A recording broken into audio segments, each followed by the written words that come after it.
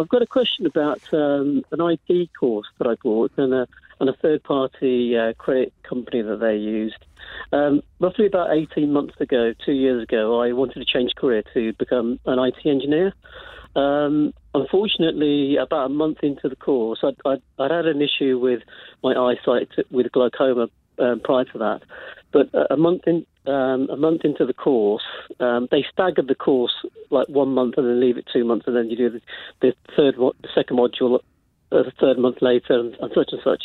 It take about 15 months to finish. Anyway, after the first month, my eyesight got worse and worse, and I lost sight completely in my right eye as well as my left eye. I told the training company I couldn't complete the rest of the course. I'd only completed the first module. Roughly about 10 modules over the 15 months. They accepted. They said, we're really sorry that you've lost your sight. I sent all the consultant hospital letters and the operations I had on my eyes. And they said, yeah, we fully accept it. We apologise and everything, that's fine. Then I said, what can you write off the $4,500 for the course? And they said, you have to talk to the credit agency, the third-party credit agency. And the credit agency initially said, yeah, just send us the letters. We'll get our managers to look at it, and it looks like we can write it off. Darren, I'm just going to ask you some questions because I want to get to the point. I'm assuming the credit agency has now refused to write it off. Exactly, yeah. So that's the point now. Now that initially after saying they would write it off, 18 months later, they're still now out asking for full payment. When you say credit agency, what do you mean? Do you mean a loan company? Yeah, like a loan company. Yeah. So who was your contract with? Did you have a contract with the college and a separate contract with the loan company to borrow the money? Or did you have a contract with a loan company who bought the course for you? So you didn't have a contract with the college? Oh, sorry. So the contract was with for the finance of the course was with this loan company. I had a separate contract for the course with the course provider. Okay, fine. So there are two issues here. There's getting the money. So the course provider will have been paid in full by the loan company. Yeah. They'll have had the money. The loan company will have paid out the money for the course, and they will, understandably, because they paid out the money, want that money back from you. The course provider is the one who has the ability to say, we'll refund the money. They've had the money. They can refund it or not as they choose. I'll come back to whether they're legally obliged to in a second. If they refund that money, you can use the money they refund, hopefully, to pay off the loan early. But there's probably an important fact that I forgot to mention. The course provider, they said they will offer a part discount of £700 towards the loan, which they said they sent over to the loan company. And the loan company told me afterwards, did you agree to that? I said, I didn't agree to anything. I didn't even know about it. What does a part discount mean? Presumably the loan company has already paid the course provider. Yeah, so they said that the loan company are now saying instead of owing $4,500, I only owe $3,800. Got it. Okay, so the course provider has refunded $700 or paid off $700 of your debt, which I didn't even know about until the loan company told me about. Yeah. All right. So you've borrowed the money from the loan company. You have to pay it back.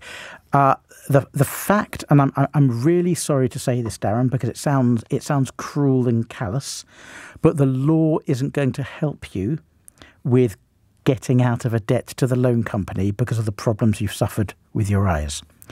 Now, what the law might help you with is refusing to allow the loan company to enforce the payments as rigorously as they might otherwise do. So they might allow extra time for payment before the court does anything serious.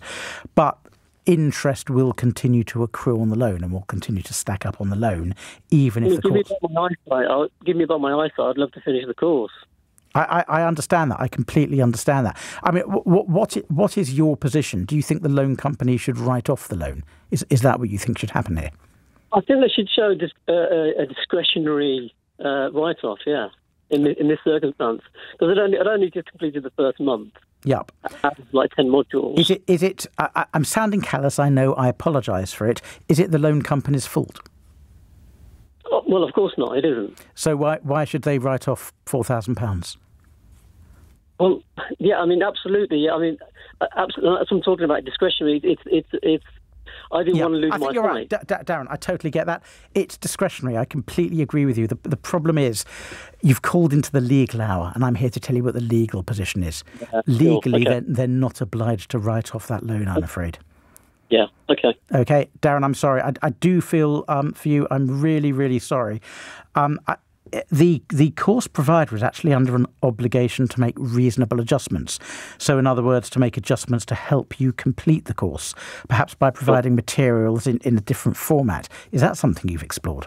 Because that is a legal rule you might have. Yeah, but they said they won't, because it's costing them too much through the pandemic. They've lost a lot of money. They said they can't provide that way. Well, I reckon you might have a claim in the county court against the academic institution for failing to make reasonable adjustments, because you're qualified as disabled. They have the obligation to make reasonable adjustments, and if they won't do it, if there are things they could do, if providing, would you have the ability to use Braille or large print, or would that not really work?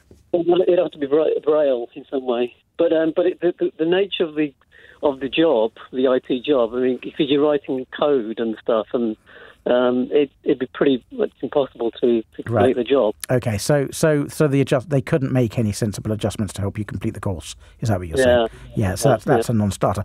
Darren, I'm very sorry. I think what's happened is terrible. And the damage to your health is absolutely awful. But legally, I don't think you can compel a company that's loaned you money to write off the loan because your health makes it difficult to repay it.